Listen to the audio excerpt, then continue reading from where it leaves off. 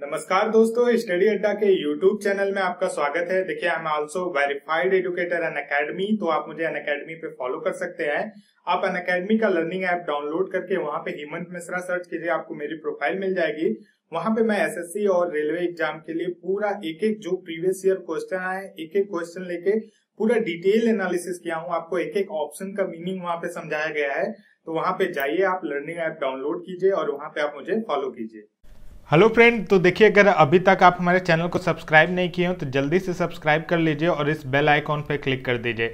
साथ में अगर आपको हमारे चैनल के वीडियो का नोटिफिकेशन नहीं मिलता है तो कोई भी 3 से 4 वीडियो जो आपको पसंद है पूरी देख के उसे लाइक कीजिए, कमेंट कीजिए और शेयर कर दीजिए, तो सभी वीडियो के नोटिफिकेशन आपको मिलने लगेंगे।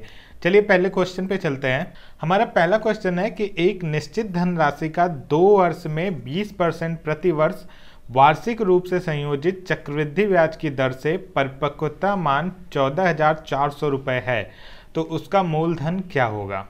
देखिए, इसको आप 2 तरीके से लगा सकते हैं। एक तो फॉर्मूला से, मैं फॉर्मूला बता दे रहा हूँ। ए बराबर क्या होता है, मिश्र धन बराबर क्या होता है, पी मूलधन 1 + r/100 के पावर टी, जहाँ पे टी आपका क्या है, टाइम है, आर जो है आपका रेट है, मीन्स ब्याज है, और ये आपका टी जो है समय है, पी जो है आपका क्या है, मिश्र धन है जो अमाउंट लगाया है आपने, और ए आपका क्या है, मूलधन है जो अमाउंट आपको मिलेगा। अब यहाँ से अगर आप वैल्यू पुट कर देंगे तो आपका आंसर आ जाएगा। देखिए, आर की वैल्यू 20% है तो 20/100 बराबर 1/5 और टाइम 2 वर्ष है। इसको आप सॉल्व कर देंगे तो आपका आंसर मिल जाएगा। तो ये तो फार्मूला था जो आप सभी लोग को पता होगा, मैक्सिमम लोग को। अगर नहीं पता है तो ये फार्मूला आप याद कर लो, a बराबर p 1 + r/100 के पावर t है, और इससे सॉल्व कर लो। अगर आपको फार्मूले से नहीं करना तो कैसे करेंगे। देखिए, 20% बराबर क्या होता है आपका, 20/100, इतना तो सबको पता ही होगा, मीन्स 1/5। मतलब अगर कोई चीज़ 5 रुपये है तो वो 1 वर्ष में कितनी हो जाती है, 6 रुपये हो जाती है बढ़ के। ये तो पहले साल में हुआ। दूसरे साल में भी सेम यही प्रोसेस होगा, क्योंकि 20% दूसरे साल भी है, तो 5 है तो 6 हो जाएगा। अब इनका आपस में मल्टीप्लाई कर दीजिए आप, 25 रुपये है तो 36 रुपये हो जाएगा 2 साल में 20% चक्रवृद्धि ब्याज की दर से। लेकिन हमारा कितना हो रहा है, 14,400 रुपये, 36 रुपये नहीं हो रहा है। कितना हो रहा है, 14,400। तो हमें क्या करना पड़ेगा, हमें 36 को जो है 14,400 में बदलना पड़ेगा। कैसे बदलेंगे, अगर हम 36 को 1 बदल दें तो 14,400 से गुणा कर देंगे तो हो जाएगा। तो 36 को 36 से भाग दे दे तो 1 हो जाएगा, और गुणा कर दे 14,400 की तो हमारी वैल्यू आ जाएगी कितनी, 14,400। तो इस पूरे प्रोसेस में हम क्या कर रहे हैं, 36 से भाग दे रहे हैं और 14,400 से गुणा कर रहे हैं। तो सेम प्रोसेस तो इधर भी करेंगे, तभी तो वैल्यू समान रहेगी। जो अगर यहाँ पे जैसे एक तरफ कोई इक्वेशन है x बराबर y है, तो अगर इधर आप 100 से गुणा करते हो तो इधर भी तो आप 100 से गुणा करोगे, तभी तो वैल्यू बराबर रहती है। सेम उसी तरह इस प्रोसेस में भी करेंगे। तो यहाँ पे क्या है आपका 25 है, 25 में 36 से भाग देंगे और 14,400 से आप जो है क्या कर देंगे, गुणा कर देंगे। अब इसको काट देते हैं। देखिए कैसे कटेगा, ये 3 से कट जाएगा आपका, 3 दूना 6, और ये देखिए 3 चौक 12, 2 14, 3 बटे 24, और 12 × 24 36, 12 चौक 48, तो ये आपका हो जाएगा 400। और 25 चौक के कितना होता है, 100, और 2 जीरो पहले से, तो ये आपका आंसर आ जाएगा option number 2, 2 4 0। Option number D जो है सही होगा, मीन्स यहाँ से जो सही आंसर होगा आपका 4 होगा। तो देखिए, ये मेथड कितना सिंपल। अब आपको जो मेथड समझ में आए आप उससे लगा सकते हैं, या तो ऊपर फॉर्मूले से लगा सकते हैं अगर आपको फॉर्मूला याद हो, नहीं तो इस मेथड को फॉलो कीजिए, आप आराम से लगा लेंगे। अगर ये मेथड आपको समझने में दिक्कत हो रही है तो मैं कंपाउंड इंटरेस्ट पूरा पढ़ाया हूँ। आप सिंपल यूट्यूब पे सर्च करो कंपाउंड इंटरेस्ट बाई स्टडी अड्डा, तो आपको मेरा वीडियो जो है मिल जाएगा। आप वहाँ से पूरा का पूरा कंपाउंड इंटरेस्ट आप देख सकते हैं। चलिए नेक्स्ट क्वेश्चन पे चलते हैं। 3 संख्याएं हैं, दूसरी संख्या पहली संख्या की 3 गुनी है, तीसरी संख्या दूसरी संख्या की 2 गुनी है। इन संख्याओं का औसत 70 है, तो तीनों संख्याओं में सबसे छोटी संख्या ज्ञात कीजिए। मान लेते हैं 3 संख्या कौन कौन सी, ए बी सी है। क्या बोल रहा है, दूसरी संख्या पहली संख्या की 3 गुनी है। तो पहली संख्या अगर 1 है तो दूसरी संख्या क्या है, 3 है। तीसरी संख्या दूसरी संख्या की दुगनी है, तो दूसरी संख्या 3 है, तो तीसरी संख्या क्या है, 6 है। अब क्या बोल रहा है, सबके सामने x लगा देते हैं जिससे हमें कंफ्यूजन ना हो। हमें इन संख्याओं का औसत 70 है, तो तीनों जो औसत क्या होता है, 3 जोड़ के बटे 3 करेंगे क्योंकि यहाँ पे 3 संख्याएं हैं। तो जोड़ेंगे 6 3 9 1 10, 10x इक्वल टू कितना है 70, तो 10x इक्वल टू कितना हो गया 210, और x इक्वल टू हमारा कितना हो गया 21। तो हमें पता चल गया x बराबर हमारा कितना है।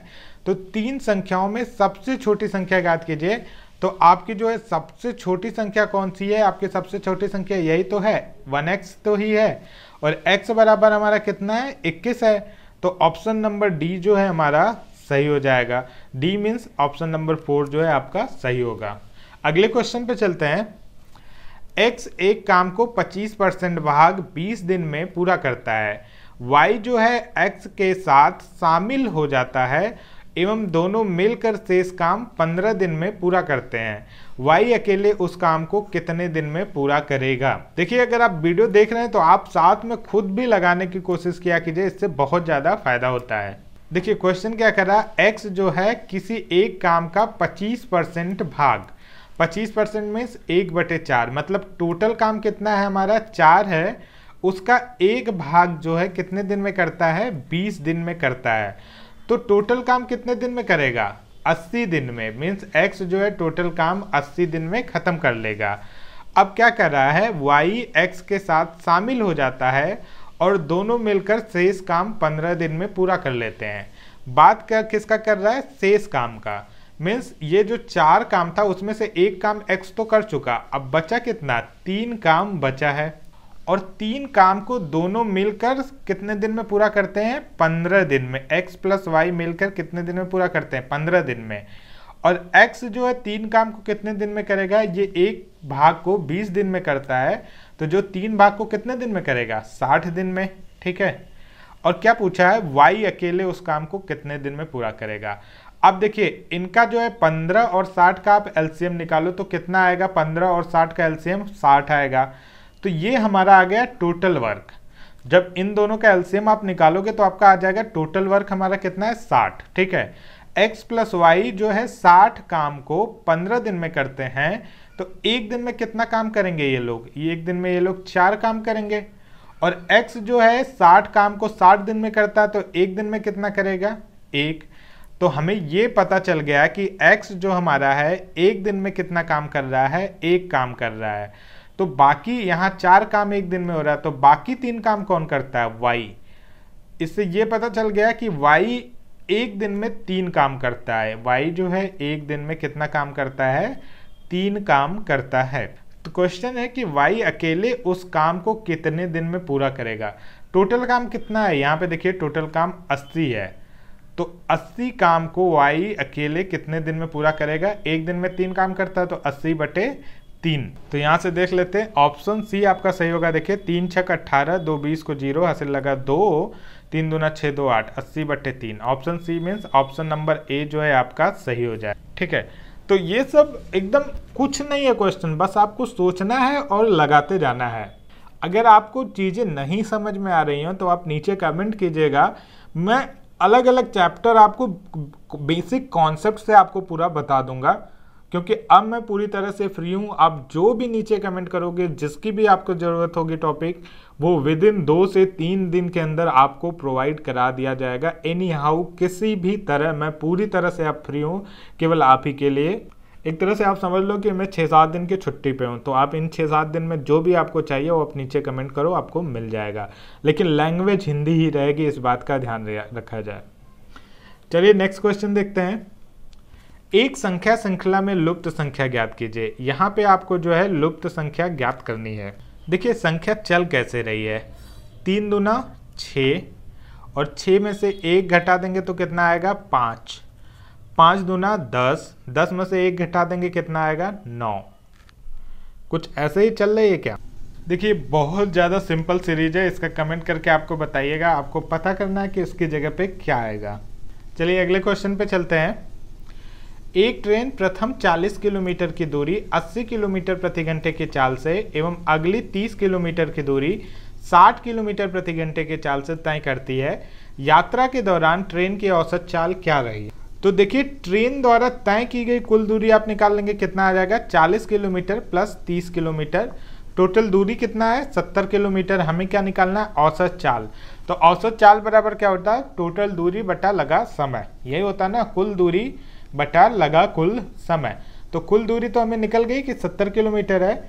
अब लिया गया कुल समय कैसे निकालेंगे? तो देखिए लिया गया टोटल समय क्या होता है? समय बराबर आपका क्या होगा?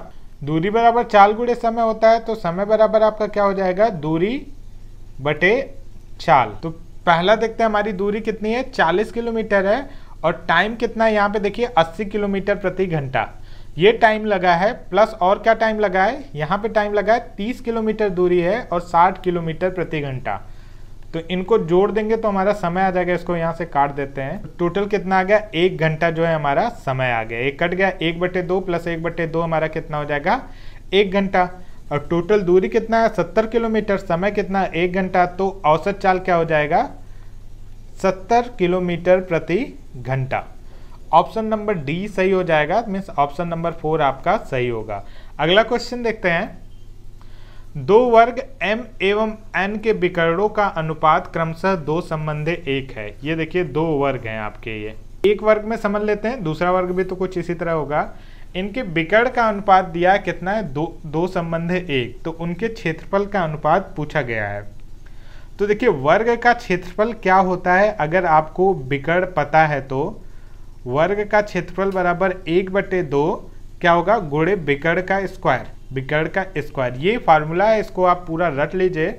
अब देखिए हम पहले इसकी बात करेंगे 2 वाले की। ये 2 विकर्ण यहाँ पे रख देते हैं, तो पहले वर्ग का क्षेत्रफल क्या होगा? 1/2 गुणे 2 का स्क्वायर, 4 आ जाएगा, इसको काट देंगे तो 2 आ जाएगा। तो पहले वर्ग का क्षेत्रफल हमारा कितना है? 2। दूसरे वर्ग का क्षेत्रफल क्या होगा? देखिए दूसरे वर्ग का क्षेत्रफल यहाँ पे निकाल देते हैं, 1/2 गुणे विकर्ण का स्क्वायर। दूसरे वर्ग का विकर्ण क्या है? देखिए यहाँ पे 1 है, तो यहाँ पे 1 रखेंगे तो ये 1/2 आ जाएगा। अब पहले वर्ग का क्षेत्रफल 2 है, दूसरे वर्ग का क्षेत्रफल 1/2 है, तो हमें क्या निकालना है? दोनों का रेशियो निकालना है। तो 2/1/2, ये 2 ऊपर चला जाएगा, तो 4:1 जो है हमारा आंसर आ जाएगा। ऑप्शन नंबर डी सही होगा, ऑप्शन नंबर 4 आपका सही हो जाएगा। अगला क्वेश्चन है कि 5 किलोग्राम गेहूं एवं 10 किलोग्राम चीनी की लागत कीमत 70 रुपये और 80 रुपये प्रति किलोग्राम थी। बेचने पर गेहूं पर 10% लाभ और चीनी पर 20% लाभ प्राप्त हुआ, तो कुल विक्रय मूल्य क्या था? देखिए ये सिंपल एकदम सवाल है, चुकी पे लगाने वाला सवाल है। 5 किलोग्राम गेहूं की कीमत कितनी है? 70 रुपये प्रति केजी है। तो 5 किलोग्राम का टोटल कितना हो गया? 70 गुणे 5, 350 रुपये का वो क्या खरीदा? गेहूं आपका उसने खरीदा। और कितने पे लाभ पे बेचा? बेचने पर गेहूं पर 10% लाभ होता है, तो 350 का 10% कितना हो जाएगा? अगर इसको आप काट दोगे तो 35 रुपये। तो 350 प्लस 35, ठीक है, ये हमें याद रखना है। इसको जोड़ लेते हैं, कितना आएगा? 5 3 8 385। अब आगे देखते हैं नेक्स्ट क्या बोलता है आपका। 10 किलोग्राम चीनी को लागत की 80 रुपये प्रति केजी से खरीदा, तो 1 केजी का दाम 80 रुपये है, तो 10 केजी का दाम 80 गुणे 10 कितना हो जाएगा आपका? 800 रुपये हो जाएगा चीनी का लागत मूल्य। उस पर प्रॉफिट कितना हुआ? 20%। तो 800 का 20% आपका कितना होगा? अगर इसको आप काट देते हैं तो 160 रुपये, इसको आप जोड़ दीजिए तो आपका कितना आ जाएगा? 960। चीनी जो है वो 960 रुपये में बेचा। तो पूछ क्या रहा है? कुल विक्रय मूल्य क्या था? चीनी 960 में बेचा था और गेहूं 385 में बेचा था, तो 960 और 385 आपको जोड़ देंगे तो आपका कुल विक्रय मूल्य आ जाएगा 1345 रुपये। हमारा आंसर होगा, ऑप्शन नंबर बी सही होगा, मीन्स आंसर नंबर 2 जो है आपका सही हो जाएगा। नेक्स्ट क्वेश्चन पे चलते हैं। तो ये कुछ क्वेश्चन थे, कुछ और क्वेश्चन के साथ नेक्स्ट लेसन में मिलेंगे। अगर आपको ये लेसन पसंद आया हो तो प्लीज रिक्वेस्ट है लाइक जरूर कीजिएगा, कमेंट भी करके हमें बताइएगा। और आप एकदम फ्री हो, आप विश्वास रखो, अभी तक जो बातें थी सब भूल जाओ, बहुत ज़्यादा बिजी हो गया था। आप जो भी आपको टॉपिक पढ़ना है, समझना है, वो नीचे कमेंट कीजिए उसका। अगर उसी में अगर जैसे आपने कमेंट किया कि सर परसेंटेज पढ़ना है, ठीक है, परसेंटेज के नीचे अगर 3 से 4 लाइक रहते हैं, 4 से 5 मतलब मिनिमम 10 लोग देखने वाले हैं, तो मैं ज़रूर अपलोड कर दूंगा। Thank you everyone.